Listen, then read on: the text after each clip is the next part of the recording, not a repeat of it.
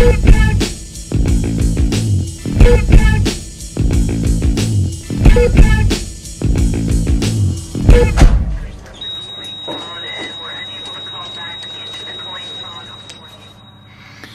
everybody, and welcome back to the Surge Podcast. So, it's been a while. I realize this. There's been a couple of things going on. First off, I took some time off to start doing some teaching. Online, mainly, for exam prep and career guidance stuff and stuff like that. I also have a couple of projects in the pipeline, which I'm hoping to share with you on this podcast. And on other podcasts I'll be collaborating with very soon, hopefully. And I've basically been working on a new season. That's what I've been doing. From the outset, as you previously heard just now, we have a couple of changes coming up on the podcast. Mainly better music, I hope. Better mic quality, which I'm still working on, but it'll get better. My mixing skills aren't there yet. And I'm hoping to get started on working on some brand new content, more interviews, things like that, more open-ended discussions, but that's in the pipeline. For today, I wanted to cover a topic that sort of came up while I was giving teaching to the Kuwaiti board residents. And I think the presentation is going to be online soon or something, not through my podcast, but through their own official channels. And the thing that came up was PeriMortem Cesarian sections and trauma. And, you know, I think it's a complicated topic. And I think having seen it a couple of times, it's very hard to do well. And it's very hard to be slick with. And it's a very traumatic situation for everybody involved. You know, the family members, the team members, everybody. And, you know, you hear about these cases and you hope that you don't have to see them.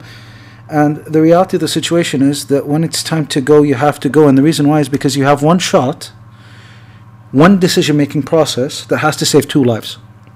That's the ultimate goal. Now, whenever I've seen these topics being discussed, and whenever I've seen people talk about sort of traumatic cesarean sections or peri-traumatic emergency deliveries or things like this, and by traumatic I mean trauma, as in a mechanism of injury of physical trauma, not the psychological trauma, which is a topic for another day, and one could argue is a topic that I might not be completely qualified to talk about, but I can give it a try. What I've seen, at least, with my own eyes, is most of these presentations, when they're given, you get this slide that says you have 24 weeks gestation, you have 4 to 5 minutes to take out the fetus and deliver the baby, and that doesn't reflect reality. It doesn't reflect the fact that there's a transport time until the patient gets to you while they're agonal, that there's a downtime, that there's a fetal assessment that should be done at some point, that there isn't enough expertise available in any given hospital to be able to perform it well, and that you're trying to optimize outcomes particularly towards a certain mechanism.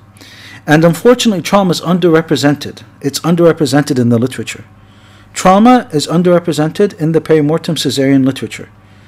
And it's underrepresented whenever I've seen people talk about it in lectures and things like that. It's just not represented as much as I would hope or I would like, or I think you would like too if you're in this situation. You do want to hear more about it and about the outcomes and how to maximize your outcomes particular to trauma. And, you know, that's why I'm doing this today. I'm not going to be talking about your standard picture that looks like this, because as we all know, we're going to do the midline laparotomy and we're going to deliver the baby through a classical cesarean section and a lower segment cesarean section. We all know that this is what you're supposed to do, whether you're a gynecologist or not. You know what you're doing, whether you're an obstetrician or not.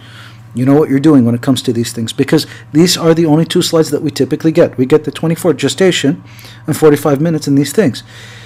We don't get enough discussions about the goals of therapy. The fetal and maternal goals. How to maximize survival. Because there are only 3 possible outcomes that you should hope for. The best outcome is fetal and maternal survival. The second to best outcome is fetal survival, and let's face it, it's unlikely after 24 weeks. Yes, we're revisiting this. Some of the people who I work with here in Kuwait, we've had discussions about this, and these are really high-level sort of black belts in fetal maternal medicine. We've had these high-level discussions, where they've posed an argument that makes sense to me, that 24 weeks is a nice number to have, but it may not be the only number in 2021. And then maternal survival. And that's quite unlikely if your patient has a prolonged downtime with agonal vitals or atonal vitals. It's supposed to be agonal. Typo, my bad. And the reason why these things are so hard to strive for, I find, is because we've developed these barriers. And these barriers are from the way that we're trained as physicians in general. So our emergency doctors are always trained to be able to handle resuscitation in the emergency room adequately. But they can't perform a lot of the technical skills required as a surgeon. Our fetal maternal specialists, our obstetricians, and our midwives are extremely adept at delivering a baby. If you have a patient with fetal distress, you should watch these guys work. It's like you're seeing ninjas. It's like us doing ED thoracotomies as trauma surgeons, right? They're very slick. And me as a trauma surgeon, I don't know what 24 weeks looks like. Well, I do, but I don't really. Right? I do because I remember it from medical school, but I'm not as adept or as confident as somebody who understands the technical and tactical barriers. And that's what I think makes us into experts. It's when we can recognize that in every given situation in trauma, at least trauma is easy, I think, because it's a specialty that leans itself towards limitations, I find. Right? It makes you understand your limitations very quickly, and it's quite humbling when things happen in front of you that quickly. And, some people would argue, well, it's a single organ shock state. Well, those are people who just don't enjoy trauma. And it's okay if you don't enjoy trauma, but I do. And if you're listening to this podcast, I think that you might as well. And one of the things is, in trauma, we recognize very quickly when we have a situation where the tactical and the technical aspects lead to a problem and a barrier towards me providing optimal patient care. And what I find is the use of basic fundamental physiological building blocks like airway, breathing, circulation. Do I need to intubate? Do I need a chest tube? And do I need a central line? Blood transfusions, etc. Using those key tools in different combinations helps us overcome these barriers. And that's the next part that I'm going to talk to you about. So we're not going to be talking about your basic downtime, 5 minutes, let's deliver the baby. We're going to be talking about how the technical and tactical barriers need to be broken down. What are our barriers? So the first is, we don't have fetal maternal expertise in the ED. You could be the best emergency physician in the world, and Lord help me, I've worked with some pretty good people in my lifetime. I've been lucky enough. And I'm pretty confident in a resuscitation room. I still am not an expert at fetal maternal PeriMortem Cesarian sections. I am not. I've seen it, I've done it, but I'm not an expert. People don't know what to do after the rate-limiting step. That is delivery. They kind of tend to jam up, and we'll talk about that a little bit later. And there's a failure to recognize that you're not dealing with postpartum hemorrhage. And you're not dealing with an obstetrical hemorrhage. You're dealing with a trauma hemorrhage, a fetal distress, and an obstetric problem that requires a neonatal ICU, and more than likely will require an adult ICU bed too. An intensivist around. So you're dealing with an extremely high level of complexity here. All of a sudden we went from 5 minutes, make the decision, 24 weeks gestation, deliver the baby, to now I have to think, because there's more than one thing going on, right? And in general, one of the things that we need to understand is that in these cases, you have the identification as the thought process of a hemodynamically unstable trauma patient. Okay, and my cutoff is, once I see a systolic below 60, whether you're pregnant or not, a heart rate above 110, or a VBG from hell, I'm not even looking for fetal distress. I already know that this is a patient who may be a candidate for resuscitative maneuvers on the fly.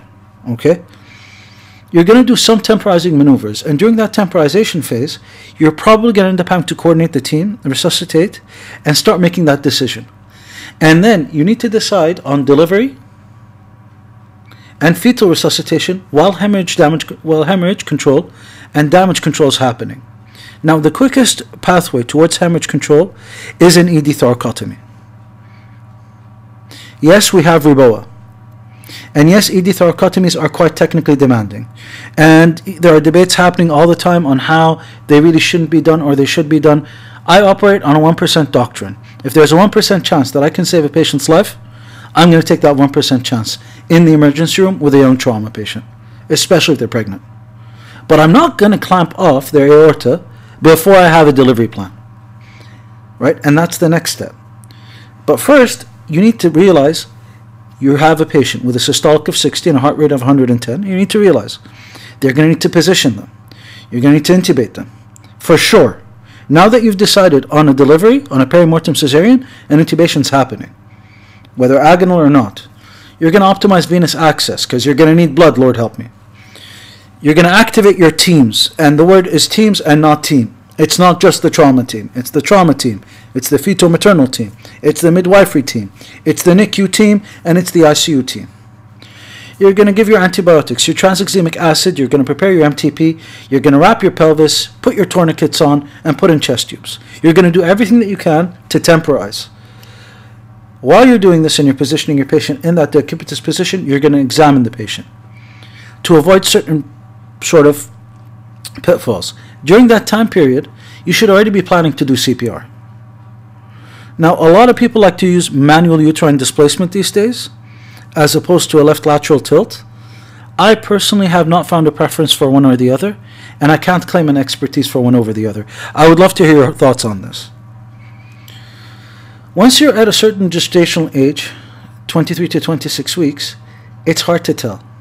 As a rule of thumb, it's 2 centimeters above the umbilicus. The fundal height should be 2 centimeters above the umbilicus. Okay? A CTG is too late. An ultrasound is too late. You're not going to do an ultrasound in these patients. If your patient's systolic is persistently 60, they're going to arrest faster than you think. You can give vasopressors, that's fine.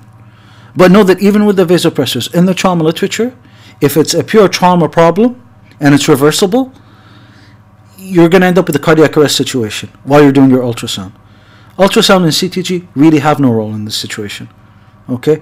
So long as you know that you're 2 centimeters above the umbilicus, you're a candidate for a PeriMortem Cesarian, the patient gets one chance at resuscitation.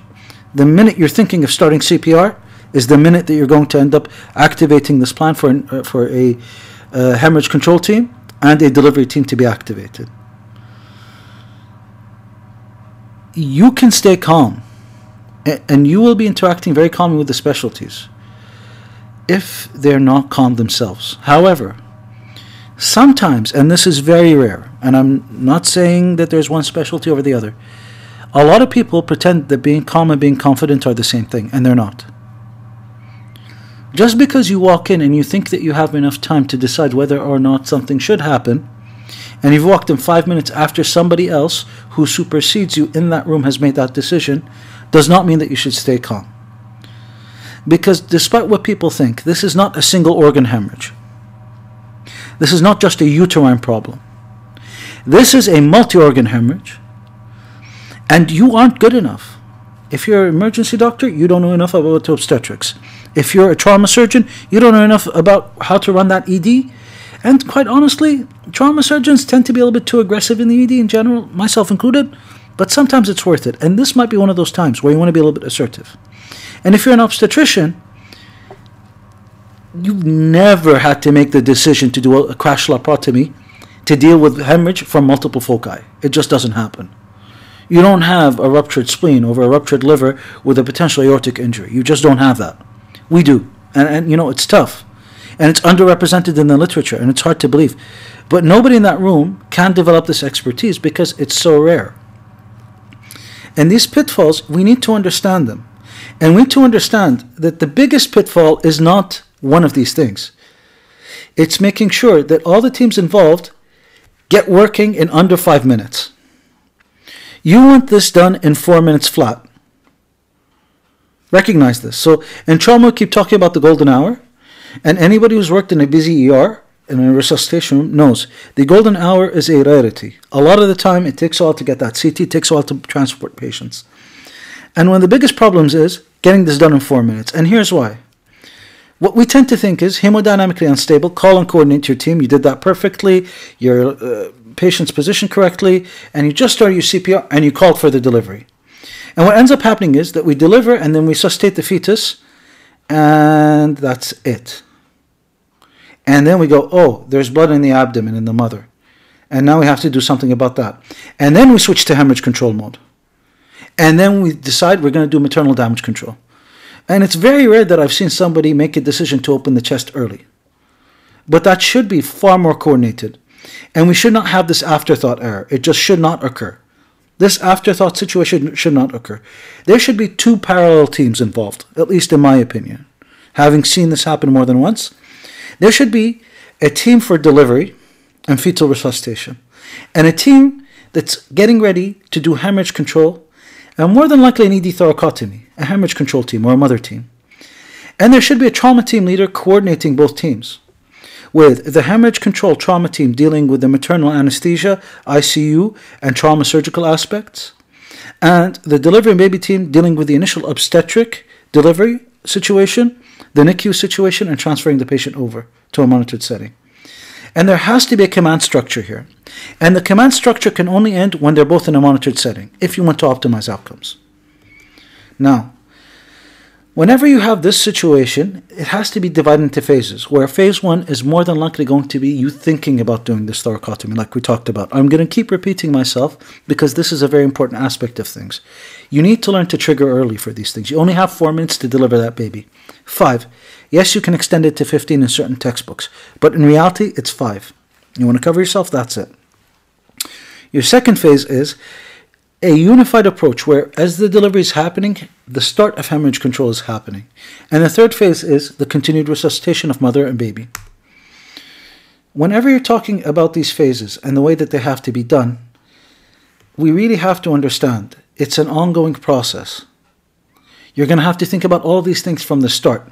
The minute you make that decision to go in from phase 1 onwards, phase 2 has to be thought of and put into place.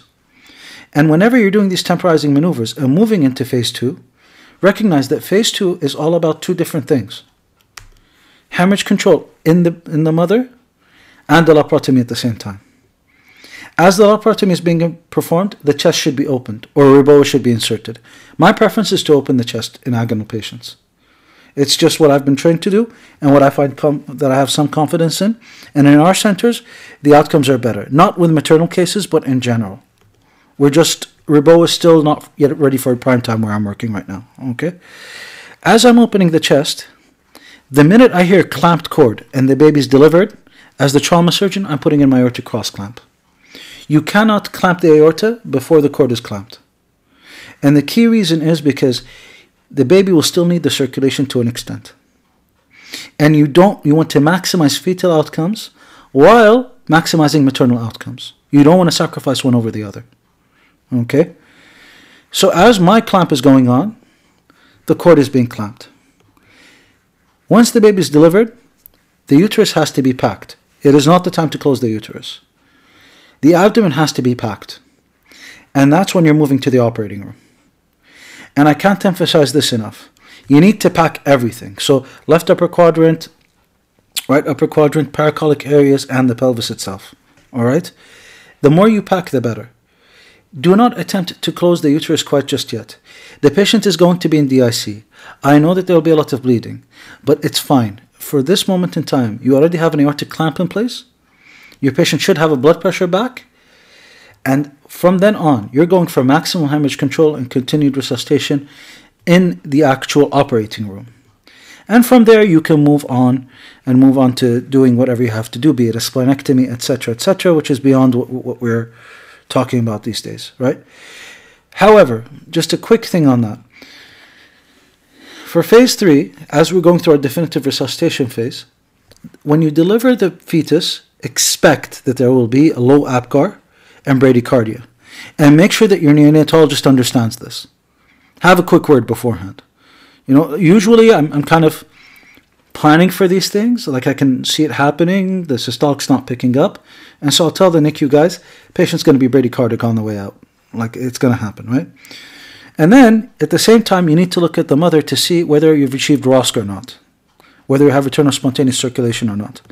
And if you do have return of spontaneous circulation, you're going to the operating room, damage control, temporary abdominal closure, while your NICU team is considering either an intubation or resuscitation with epi for the neonatal patient.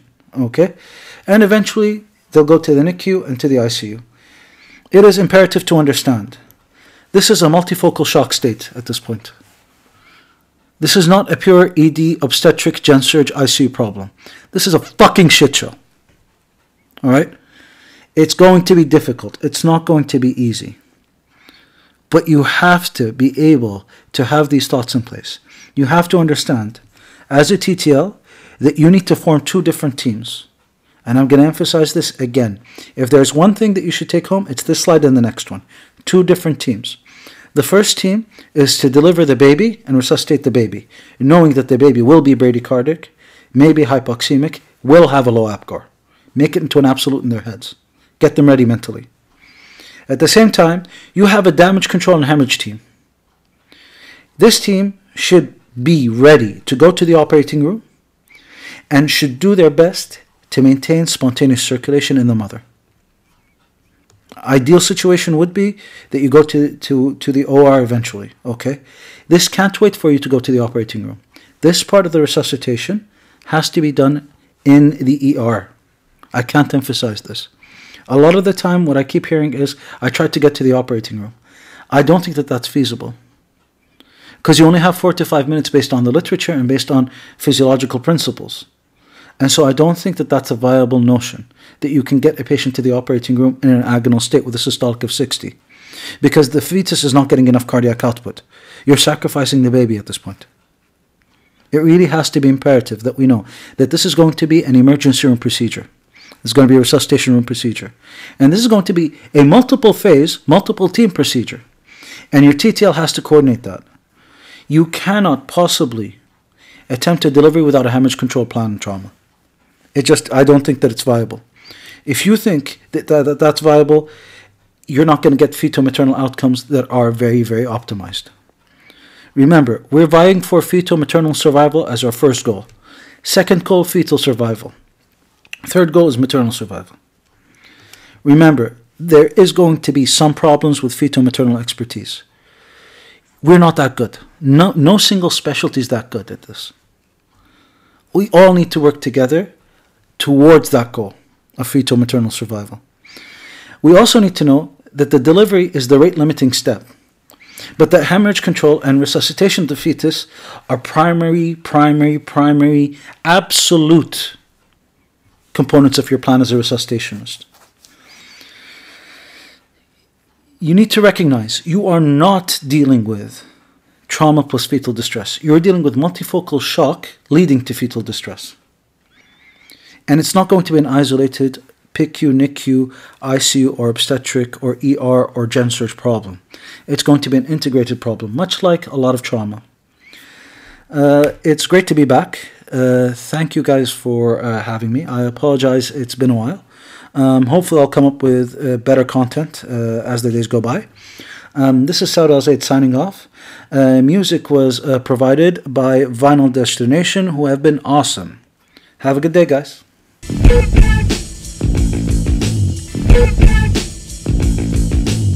Thank you.